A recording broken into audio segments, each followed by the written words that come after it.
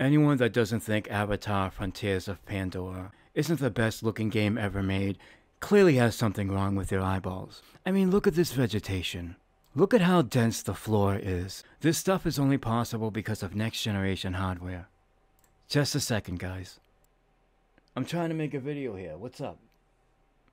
Wait, this isn't the new Avatar game? Of course it is. Look at the vegetation. I mean, look at the water. Look how it ripples and shit. That's only possible with next gen— For the love of God, it's not Avatar! It's Crisis! Are you sure? That old-ass motherfucker?